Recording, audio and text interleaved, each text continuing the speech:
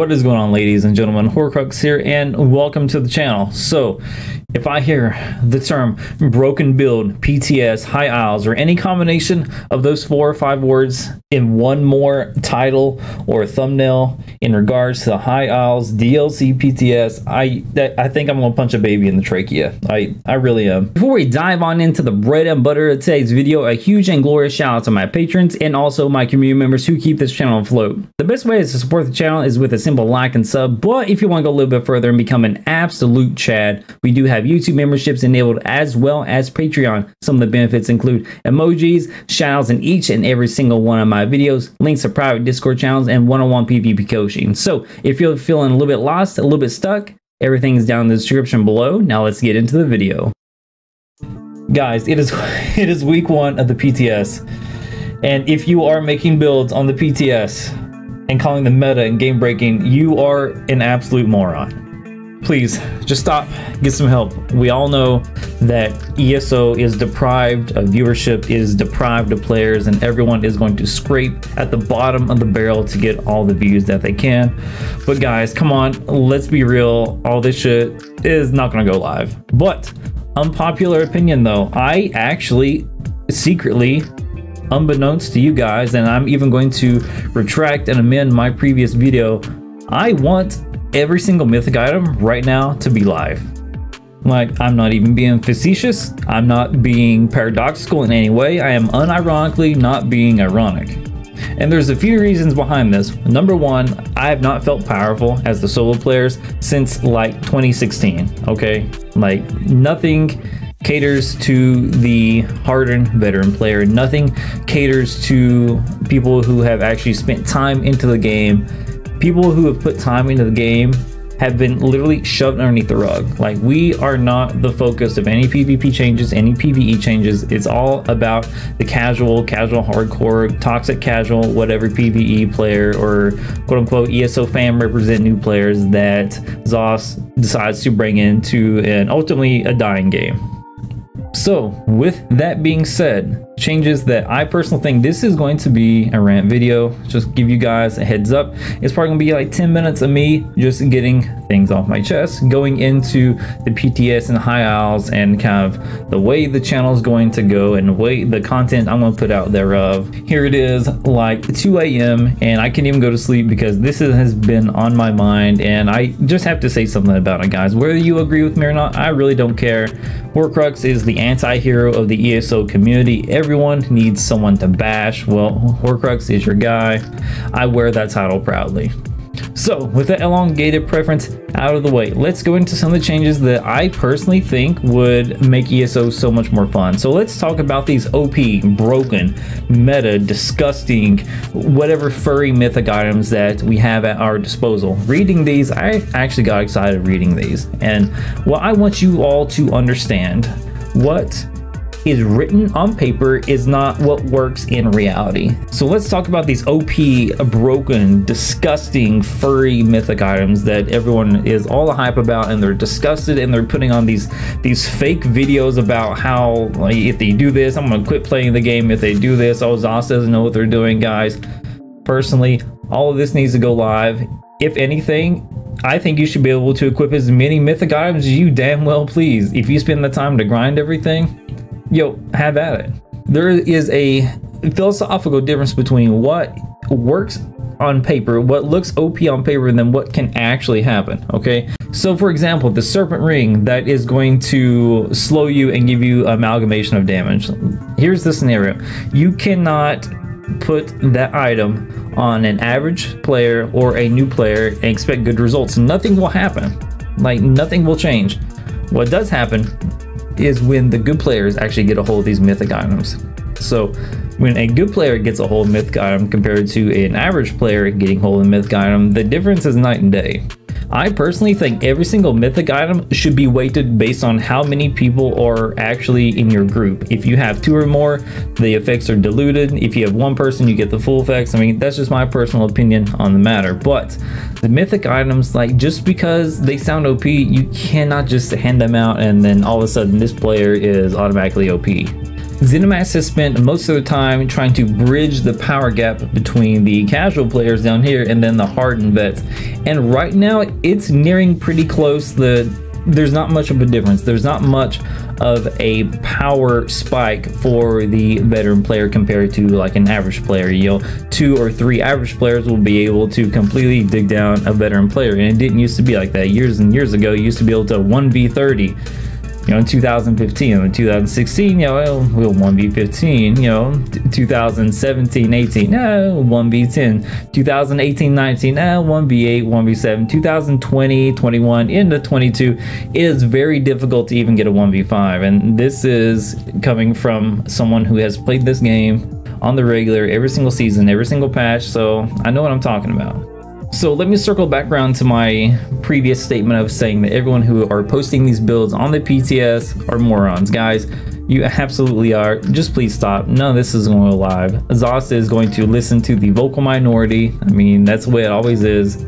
In actuality, if you want PvP to be more fun, you need to break as much as you possibly can, because right now, guys, with the whole hybridization meta thing, like everything feels so bland. Everyone is running the exact same 10 sets. There's literally no build variety. Yeah, you can claim that, hey, yeah, this bar setup is different from this bar setup, but when you take a look at the quintessential like class, right, there's like 10 sets floating around, and that's literally it. There's like 100 sets in the game. So why is the meta literally like the best in slot gear? It comes down to 10 sets, and there's no ifs, ands, or buts about it. Just some sets are more stat heavier than others, and since you've hybridized everything, there's literally no reason to look at magic sets. I'm like, okay, here's the 10 top best, here's stamina sets, 10 top best, and now everything's meshed together, so you really don't have much build variety anymore.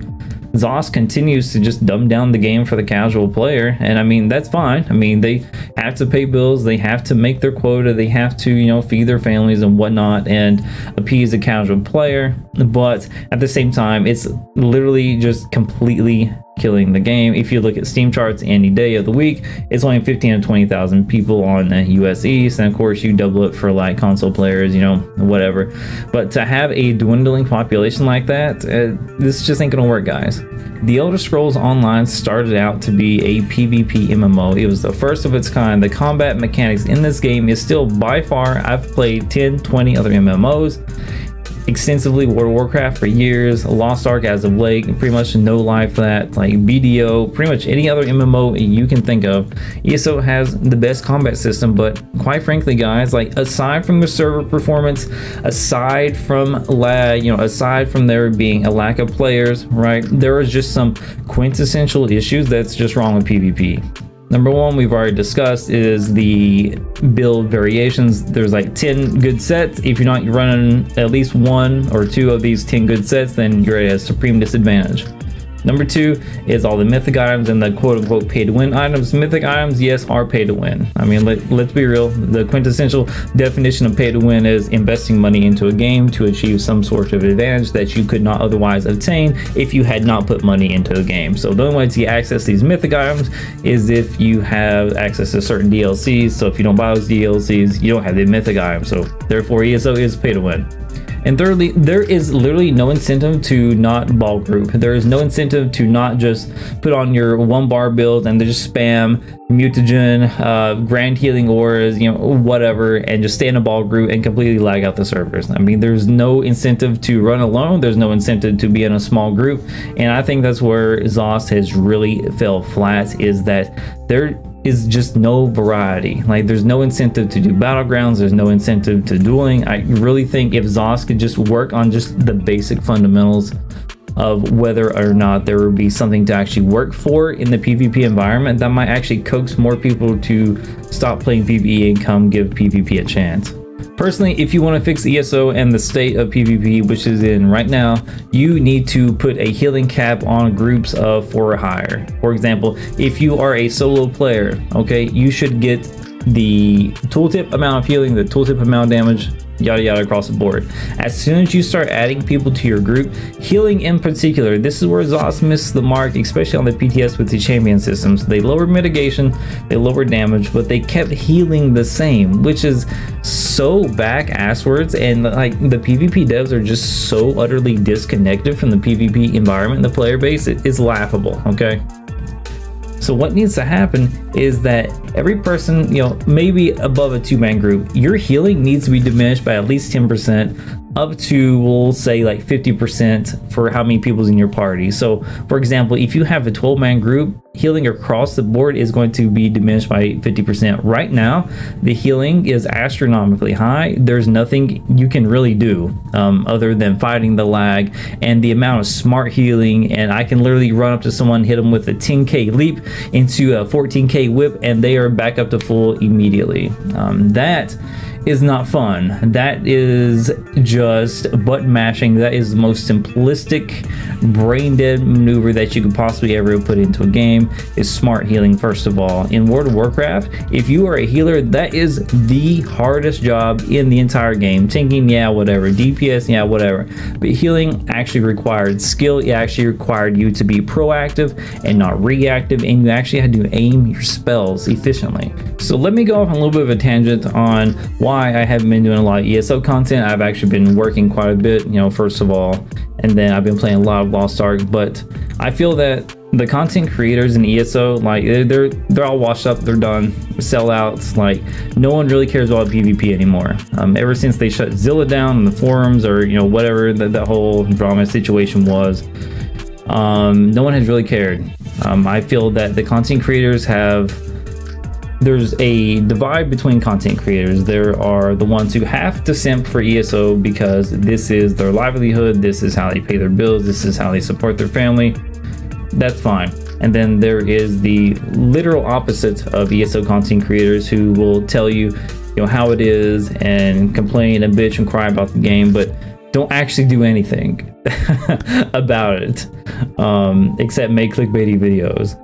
I myself, I'm not going to pat myself on the back or act like I'm some sort of saint. What have I actually done to help the PvP community? Well, tips, tricks, anything you guys ever need to know, I'm at your disposal. Please use me. I've even applied for community developer managers multiple times. I've applied for engineering positions specifically within ZOS to try to get on the back end, to try to work on the game, to do what I can to use my skill set to further better the game and my small influence that I have here in the PvP ESO community, to try and make a difference, not with the company of ZOS itself, but with the player base. Like, you can talk to anyone who comes to me or asks me a question. Like, if I don't know something about it, I'm going to not bullshit you, and I'm going to find the answer out for you. Whether if I don't know it, I'm sure I can get in contact with someone who does know it. So I really wish that ESO content creators will put forth more of an effort to not only help the community, but be more productive, more constructive when it comes to putting out content. Like, do you think the devs don't see all these videos and like all the toxic thumbnails? And like, I get it. I get that, you know, people, you know, need views obviously for ad revenue and, you know, whatever. But so let's kind of circle back to my original point. Getting a little too far off subject, but I felt like that needed to be said, and that I just think that a lot of creators are at fault. I'm definitely at fault for ESO's decline. I think, you know, all the good people have left. There's a few, you know, good people still around, you know, good old boys at Deltia, Outcast. So thankfully we still have those fine sausages. But all right, so I'm getting on a little bit of tangent. We're gonna circle back to my original point about mythic items and, you know, whatnot. But I feel that, you know, what I said kind of needs to be said and kind of needs to be heard, that unless like we do something as a community, guys, I don't think this game's gonna get any better, and everyone's going to jump ship to the next popular MMO, the next popular game that comes out. You know, Dr. Disrespect has Project Moon. All right, guys, I'm just going to tell you right now, when that game comes out, I'm going to full send it into Project Moon. Just give you guys a heads up, it's going to come out sometime at the end of the year. Already got a lot of plans for that, so definitely stick around. We will still be doing ESO content until the day we die, probably, because this is actually a good game when it works. So again, going back to my original statement about mythic items and what I think PvP needs, I honestly think you should just leave, you know, if I was a developer, I would leave the mythic items completely alone. I would let them break the game. I would let people cry and bitch and complain about it until their heart's content. Personally, being unpopular opinion, I think Cyrodiil needs to be just literally deleted. Cyrodiil is way too big, first of all. Cyrodiil can only handle like 100 people at a time. So unless you're going to put in an entirely new map for us to have fun on and compete and have these open world battles, then I personally think that you should just delete Cyrodiil. What that would do is that would force a lot of people to go to the sewers where these servers actually work. So the sewers will be filled up. There'll be a lot more action all the time, non-laggy action. Yeah, the lead bug's still there, but I mean, that's a small price to pay, right?